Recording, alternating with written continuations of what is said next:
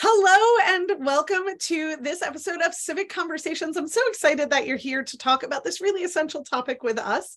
My name is Rachel Davison Humphries. I am Director of Outreach at the Bill of Rights Institute. I was a classroom teacher for many years, before that almost 10 years, across the continent, doing lots of really fun things with students directly, engaging them with big ideas. And that's why I'm so excited to invite my dear friend, Nichelle Pinkney, to join us. So Nichelle has been a social studies educator for the past 16 years as a classroom, then K-12 curriculum director. She's presented and trained nationally and internationally. She holds her master's in educational administration from Lamar and a bachelor's degree from Salem College in sociology with a women's studies minor. Nichelle's found a passion for providing equitable education to every student, and she's worked to revise curriculum to assure it's diverse, equitable, and inclusive for all students and teachers. And the way that I came to know Nichelle is because she just published a new book. Nichelle, can you tell us a little bit about your book? Thank you so much, Rachel, for introducing me. Yes, I am the co-author of Civil Discourse, Classroom Conversations for a Stronger Community. I wrote this book with Joe Schmidt, and funny story, I tell people all the time, we talk about social media all the time about how it's not good and all that. Well, something great came out of social media for me, the book. I met Joe online and we wrote the book via online and just really talking about the civil discourse that we need in our classrooms and really just a guide on how to get through it and how to be able to do it in your classrooms.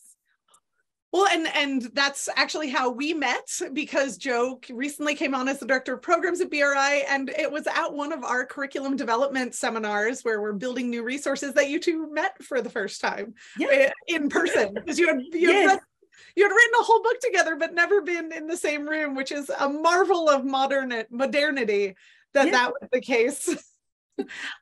Well, so these essential conversations are why I invited you to this episode of Civic Conversations, because the Bill of Rights Institute recently republished a resource called Being an American, which is a primary source, written assignment, discussion prompt, kind of very active resource that focuses on exploring the meaning of citizenship to current Americans, but also Americans in the past.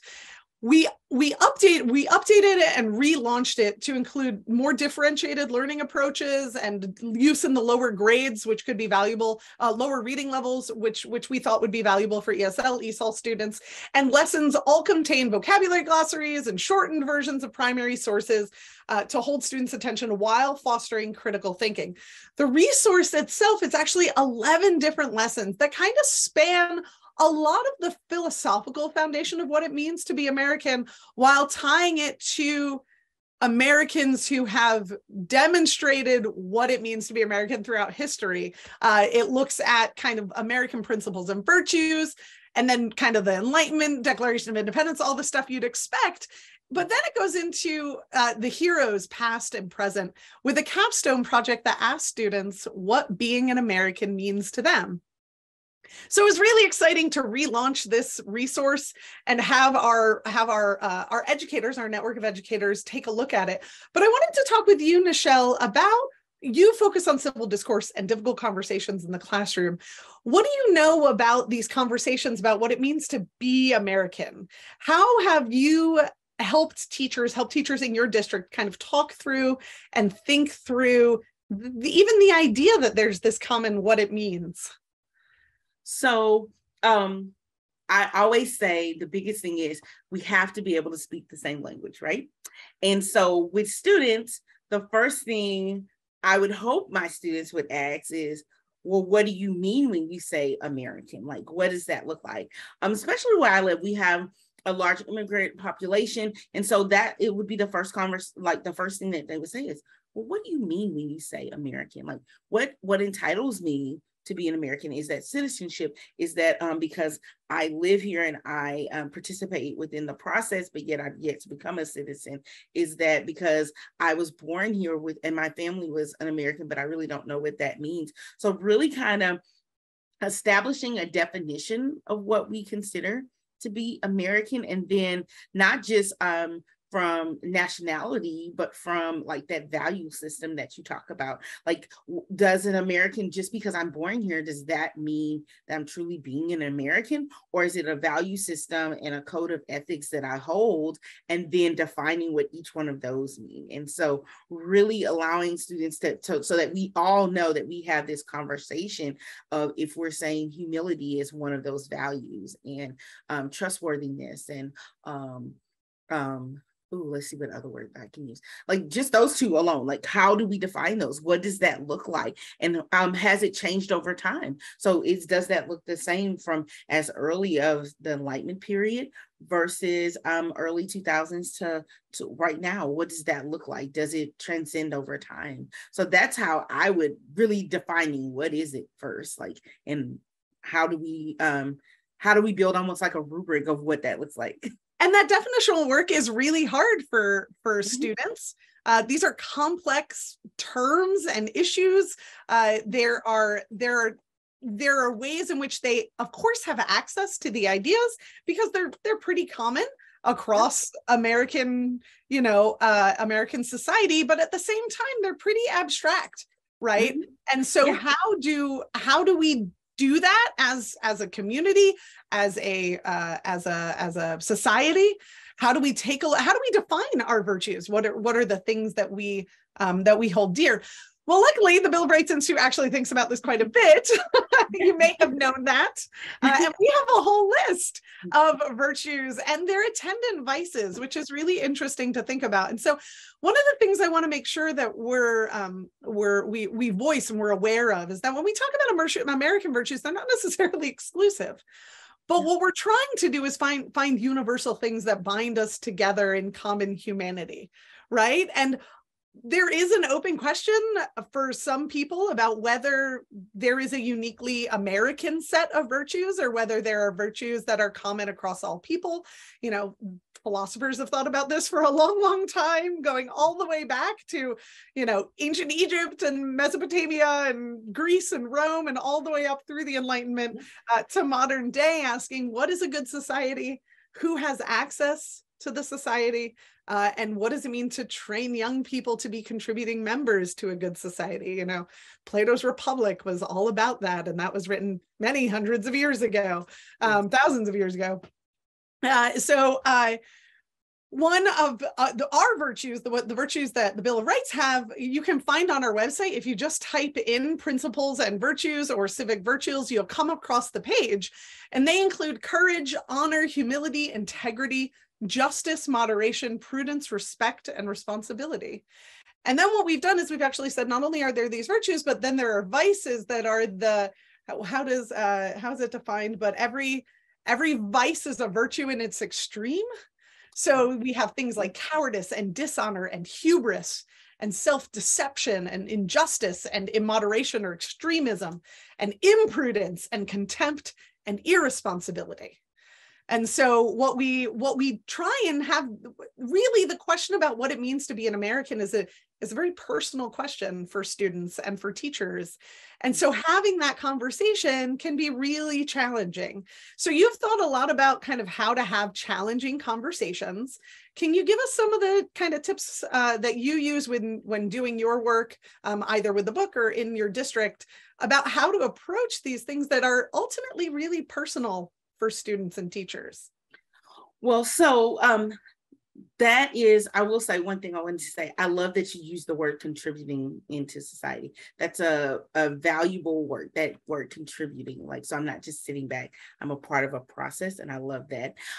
So when we look at the how do we have these conversations? So the first part, I think a lot of people, Joe and I, really joke about it. We joke about it, but we're serious in that you cannot wake up tomorrow and sitting here watching the news and you're like, this is what we're going to talk about in class tomorrow.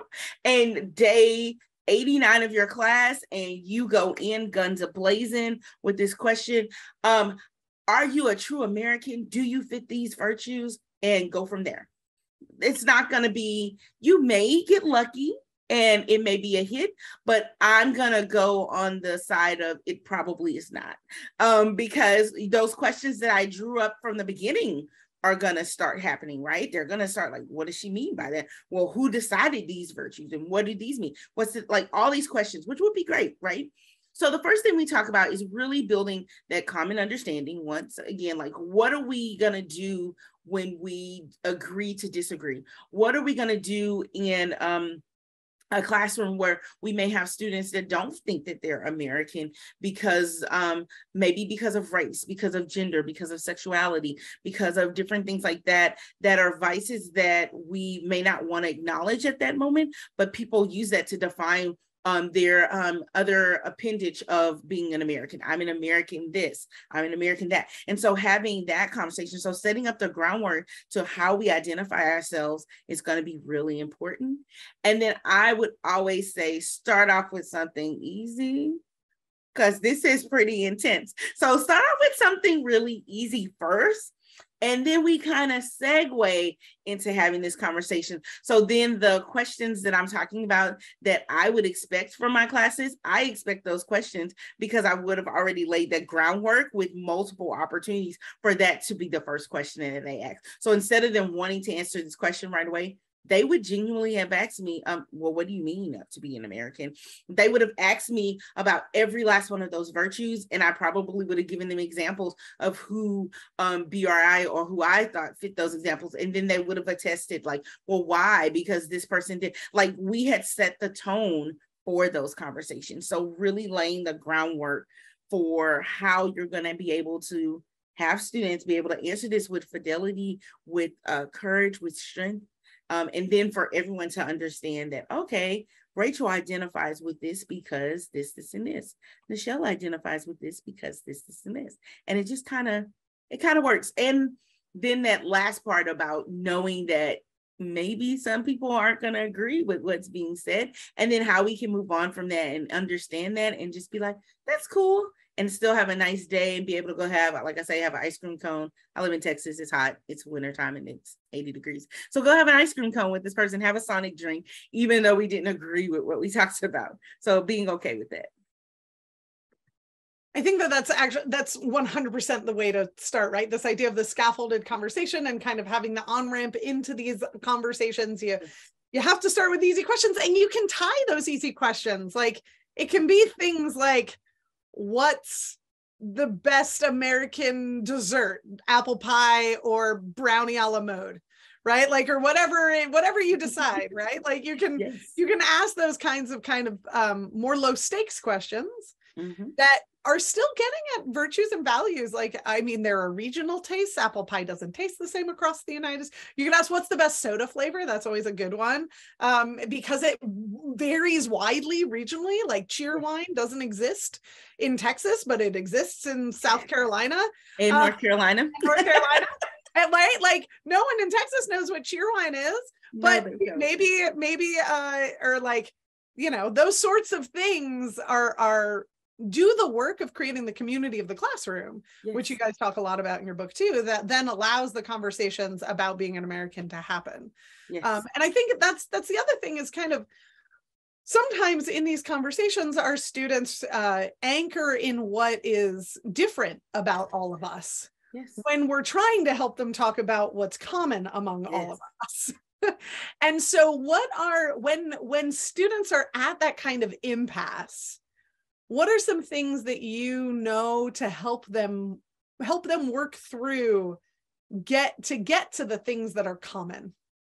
So I guess right now, because of the environment we live in, that this way or this way, black or white, and not even almost divisive, almost just separating, like, we're going to classify. It's so funny because a lot of times, a lot of teachers for many years, we really wanted students to be able to classify and group things. And I think they struggled with it now, but I think they do a great job now at knowing, no, this is this, and they don't cross paths, right? And so being able to find that common ground, like you said, and so that comes with good questioning.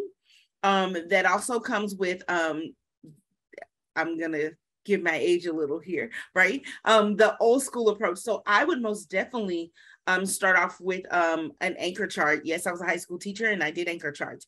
And the anchor charts would be where I guide that conversation to be able to talk about what does, and I'm going to use us because we are the faces that we can see, right?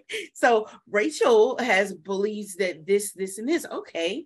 Nichelle believes this, and this. Now, how are some of these things similar or different? This is another place where you can bring in your Venn diagrams and allow students to be able to have those conversations.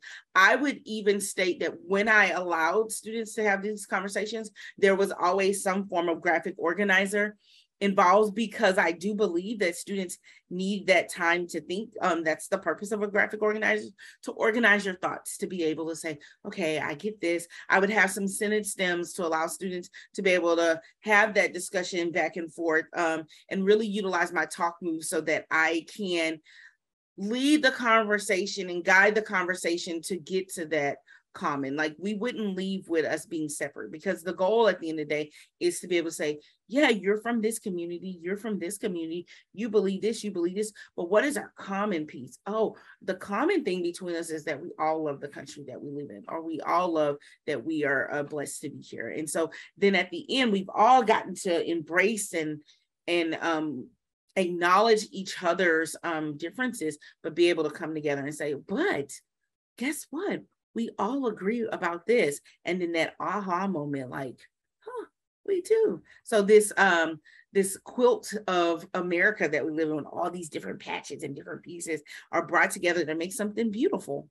Right. And I think that's, that recognizing that it is a quilt and very much unique in the world, right? That America, and these are not my ideas. They come from people who are much smarter than me. But the unique thing about America is that we are a nation built on a common principle, not one built on common land, language, or heritage. Yes. Throughout all of history, nations were built on one of 3 or 4 criteria, which was you all lived in the same place, you all had a similar background, racial or ethnic, or you all, those are the 2 main ones. There are a couple more, but in the US, we don't all live in the same place. Living in North Carolina is very different than living in South Carolina even, but extremely different than living in Idaho or Arizona, right? We don't have a common place that we all experience. We also don't have a common heritage. We are a nation of immigrants, right? There are more types of Americans than many other countries. The diversity within the United States is huge. So what is it like? How is this even a question? How can all of those people from all of these different contexts form a nation that has anything in common? And I think that's a big challenge for students to kind of wrap this up. To challenge for adults, just humans. But really a challenge for like adolescents who are like, who am I? What am I? Oh my God, what is a nation? That's like hard to do. So one of the things that I've explored and I think is a really powerful is that we're a propositional nation. And that term is a really powerful term. We are a nation committed to a proposition. And that proposition is that all men are created equal. We don't always fulfill that perfectly, but that is the argument for all increase in freedoms throughout American history. That is always the anchor, right? So when civil rights movement was happening, they're like, look at, like, it says it right there. It's literally black and white. Or Native American populations, look, it's right there. They always turn back to that proposition to argue for their freedoms because it's there, right? Hasn't been perfectly executed. It is not currently true that all men are treated, all people are treated equally in the United States, but we at least have that in common as something that we aim towards, or should aim towards in the United States as like a common proposition, right? And so that's a challenge for students, this kind of really difficult philosophical abstraction that isn't something like you look like me or you sound like me or we eat the same food, or any other criteria that bind us together. And you brought up like helping students think through these kind of complex ideas with different tools. Luckily, the Bill of Rights Institute put in our being an American. I I'm just going to walk you guys through lesson 11. So lesson 11 is our American Heroes Past and Present lesson. And I love this lesson. First off, has a really great graphic organizer that will organize all of the different people that you're introduced to in this lesson. But then when they have what they're called hero character cards, which are these really short vignettes of this huge variety of Americans who are heroes, that we can think about how they model American ideals in different ways, right? And it's all the people you would expect, like it's all the normal players that you like think about, like, you know, John Quincy Adams and Frederick Douglass and Ben Franklin and Thomas Edison. But then it gets to ones that are Thomas Jefferson or Martin Luther King Jr., Abraham Lincoln. But then it gets to ones who you may not always think about or may not know very much about. Ones like Mary Tsukamoto, who devoted her life to ensuring civil rights for Japanese Americans, or Ida B. Wells, most people should know, but she was also, until recently, she wasn't very well known. Yeah, I think she was limited recently, but I think now people are seeing the expansion. Yeah, so I almost feel like Black Lives Matter and like the George Floyd like gave her a resurgence, because she was the one that wrote the original book Lynch Laws, which kind of showcased the horror that was happening in the South. And she was a journalist. She was an incredible woman. If you're not familiar with her work, highly recommended. But people like Jose Mendoza Lopez, who was born in poverty in Mexico, went to Texas, and was very influential at Pearl Harbor. Albert Baez, Joan Baez's father, was a mathematician pacifist who refused to work on any of the military things happening in the 1940s, and his career was limited because of that. He was this genius mathematician, and others. So you have all these different characters, all these different models of heroic Americans that students engage with. And then, this is the most fun part, we have them do a dinner party seating chart. So what we ask them to do is complete the seating chart to show which Americans, so they have to choose 6 Americans or 6 from the list to add to a seating, to have at a dinner party. And then they have to like plan the dinner party. What questions would you ask? How do you think they would each react? What values do you share with these people? What differences do you have? What differences do they have among each other? And kind of how would the conversation go? And I love that lesson. I think that is such a nice way and a very American way to think about how we resolve differences as Americans too. Because we are persistent. We're going to be in this for a while. We hope longer, this project of being Americans together. And we have to work through our issues. So often we have, contentious or difficult things happen in the classroom. There's a blow up, or there's something becomes really emotional, and we have to kind of backtrack and resolve it because your classroom is a micro society, and it is the #1 place where young people get to practice the democratic processes of dialogue and dialectic. And so if we don't help them have these conversations in history classes, in English classes, in the humanities, they're likely to not learn how to do it.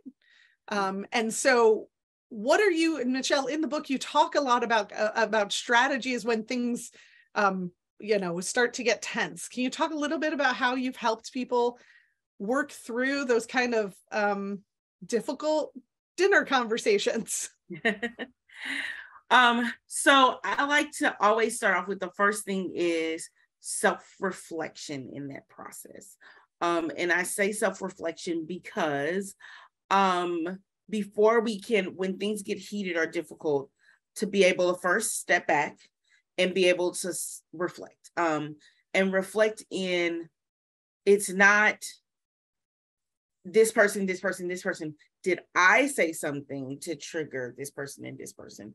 Did I misinterpret what this person or this person said? So that's always my first thing, self-reflect. The second thing I'm always will say is be ready to apologize or cite that maybe there was a misunderstanding there. Maybe you misheard, or I misheard this, or to to really think about that. A lot of times we want to be superheroes. And I say superheroes in the fact that superhero can do no wrong, right? That they're saving and saving and saving, and they didn't make any mistakes, right? And so the idea of being able to show vulnerability and being able to say, I am sorry, maybe that didn't come out the right way, or I apologize if I hurt your feelings when I said the statement. I can see what I just said bothered you. Like those ideas. And believe it or not, in the book, we actually give sentence stems for students to be able to acknowledge that there's an error, or that there's the conversation has diverged to a way that maybe we don't want, right? So that's the next one. The other thing is, me and Joe talk about being prepared for this to happen. A lot of times educators are not prepared for this to happen, because in our mind, we're like, man, this is the lesson. Like, as I'm listening to you talk about this lesson, I'm like, this is really golden. Like, I love the people. You name some people that I was like, I've heard, but not really in detail. You name some people that I could totally rock it out and put them at tables, right? But when we plan it out, we're like, yes, this is the assignment. I maybe even go all out and set up tables with tablecloths. Like, I am ready. This is going to be it, right? And then the conversations start, and I'm like, no, wait, what happened? So we talk about in the book about being prepared for what you're talking about. What happens if it goes wrong? So this idea is not mine. I'm gonna go ahead and preface that. I like to do, I went to a training in Texas. I can't remember whose training it was. And they did a activity with, it's called the can of worms. Like, we're going to open this can of worms. And so how they did it was, we're going to already talk about this. And in this can of worms, what's going to happen is you're going to pull them out. And these are going to be citizens to help you keep the conversation going, even when you agree or disagree, or even formulate that disagreement, because sometimes students are like, oh, I get it, I really don't care, right? So it's allowing them to say, I heard you say this, this, and this, but when you said this, I thought of this, this, and this, right? And so in an atmosphere like that, I would already have my sentence stems for agreeing and disagreeing available for students right in front. So as I set up this in my head, this lesson is really cool now. I have my table with my tablecloths, like some with my little tea lights. I'm gonna have my little talk moves and sentence stems around for my students. So if you get stuck or if you hear someone say things, this is how we respond to that. I'm also that teacher that would have reenacted it like I'm doing in this conversation. I would have picked a student who is probably my most animated, and I would have been like, you're going to be my example today. Are you okay with that? And we would have gone through this, and I would have picked up my talk moves and said, well, when I heard you say this, this, and this, and go through that process. So modeling it, scaffolding it for them to see, having the supports built in, because a lot of times we forget those supports, but having them there for being prepared. You may not use them, you may not need them, but having them there ready for the conversation. So to recap, that idea of being self-reflective.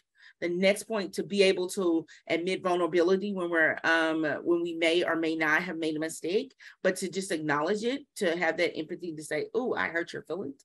And then the other piece would be, as a teacher, to be prepared with some type of way to guide the students to be able to get through that. To get them back on track and Yes. give them that time to Yes. do that work. And so I love that kind of pedagogical framework of reflection and the support structures, because so I had the opportunity in my teaching career to teach in Guatemala City. Guatemala, yeah, cool. It was cool. For 2 years I taught in Guatemala City. And I don't think people realize that the democratic the democratic disposition towards dialogue, mm-hmm. and being able to compromise and resolve our differences peacefully is not a given in society. It needs to be cultivated. Yes. I went into Guatemala very humbly. I knew that I was entering a community that I did not know anything about, but I was invited to be the lead middle school teacher at the school, to lead the middle school. And one of the things that I was helping them introduce was more dialogue-based programming, more Socratic kind of discussion-based programs at the school. And one of the things I had to reconcile was the fact that culturally, you do not say what you think, because it's actually dangerous, because you don't know who's listening and you don't know what they will tell other people. And that can be dangerous for you and your family. And so we had to do a lot of work to even get to the point where they would be honest about what their opinion was. Because that's not something that they do. It is much safer for everyone involved to just sit and listen to a lecture. And that's a tragedy for the humanity of those students, that they are culturally, it's not something that you do outside of a very small kind of family unit. And so that was a huge lesson for me. And when I think, and again, reflect on kind of what makes America unique, is in some ways this interest in dialogue, right? This dialectic that we are a democratic republic. That means we have to talk to each other. Yeah. We have to work our stuff out, and we have to compromise. Yeah. And we have to practice that throughout our educational experience in order to get to the place when we're adults in decision-making authority, to be able to execute on it. So one of the other things I wanted to just touch on with you is just this idea of the community of the classroom. So your book is not just about civil dialogue, but it's in communities and building the community of the classroom. My background is very, de Tocqueville influenced, with associations. I'm a super nerd. We have something like 20 volumes of de Tocqueville in my house between me and my husband. My daughter's name would have been Alexis if we hadn't already had a name picked out. Or my son, if I had had a son, his name would have been Alexis. We were very committed to Alexis de Tocqueville, and the role of associations in American society, and that Americans come together and work together, and they look to each other and their communities to solve problems. But, the past 60, 70 years, we've seen a kind of contraction in how people are part of societies and associations, bowling alone, Hillary Putnam kind of things. And honestly, the not having tight communities supporting schools as schools get bigger and bigger, they're not as close to their community. They're more distant.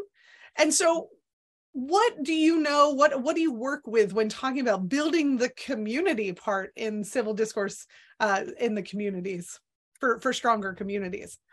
So to build a stronger community, you have to allow the community in. And so, and I'm not being, I'm saying it funny, but I mean it. Like so with COVID, when it happened, the biggest thing was really allowing people to, parents were teaching their kids at home. I was teaching third grade math. Then probably why she's struggling now. So that idea that we were doing all these things and we got to see into the classrooms. I'm going to be honest. I was one of those ones like, what is this? Right. As a teacher. Right. And then, so can imagine what other people were thinking, like, why is it this way? Why does it look this way?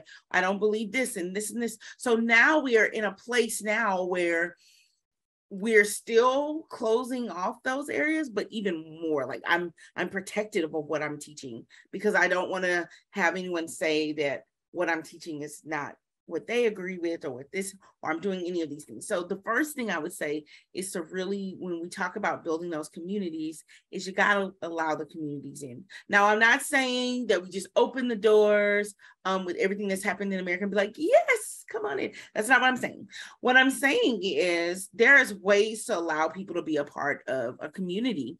The first place would be, I loved communicating with parents, and I did this before a lot of people were really like internet everywhere. Like I worked in districts where we gave away internet to parents of low families. So that was, that tells you that the community, they couldn't do it, but I would send home letters, notes. And I would say elementary teachers have it down pat. I mean, that I think is a yellow folder now. That yellow folder coming home with what's going on, what's happening, whether I understand what's on there, I can look at that and determine it. I feel like after elementary, we kind of lose that vibe in informing people of what's going on in their class. That's actually, the research shows that there's a precipitous decline in parental involvement after elementary. It's just, that's why parent engagement at the upper levels is so difficult, because there's just not a core of enough parents that are involved to kind of bring the crowds.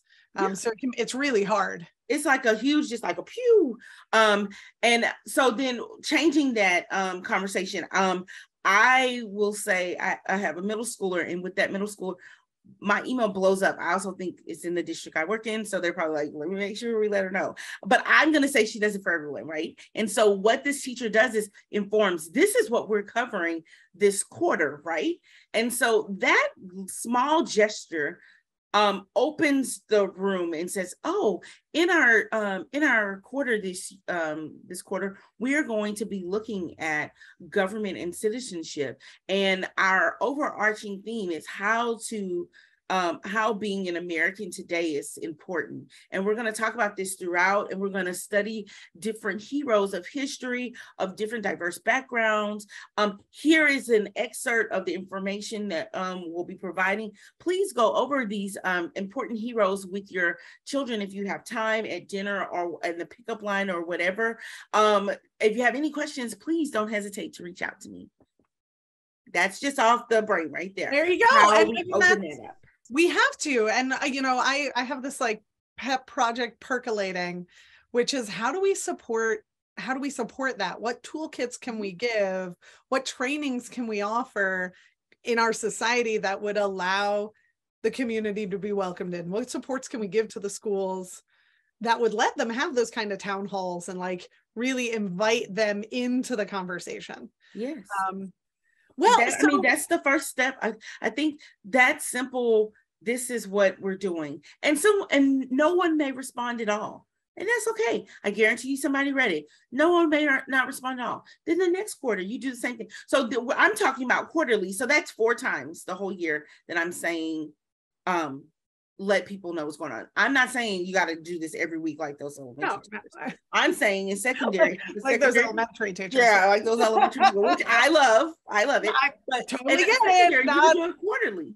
Yeah, absolutely. And so I mean, I think this was a really wide-ranging conversation, and I'm so grateful. I think it was really, really fun and engaging and very compelling. Your experience and insights are really powerful, and I'm so grateful that you joined us for this. Is there anything that when I invited you to this webinar that you wanted to touch on that we didn't get a chance to? I just want to encourage people to, one, check out this lesson. This is really cool. Like, I'm going to look at it. I've seen parts of it before. I don't think I've gotten to 11. So I'm like literally going to look and go straight to 11. Just want to let you know that. But really, if you don't take anything else from this, the 3 things I want to say is set up the environment for your students to know that they can go through something like this and be successful. And then allow your stakeholders to be invited into this atmosphere so that they can even participate.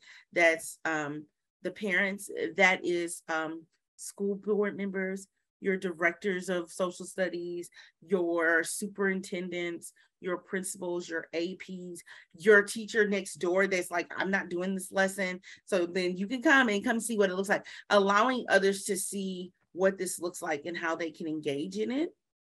And then allowing you to be vulnerable. It's okay to be able to say, I tried it. Let me try again. And then, of course, pick up the book and read more about it. Which you can find on Corwin Press and on the Bill of Rights Institute website is where you can find our resource. Being an American is this text that we've been working with. My incredible guest, Nichelle Pinkney, thank you so much for joining me tonight. You're welcome. Thank you for inviting me. I will see you all at the next one. Thank you so much.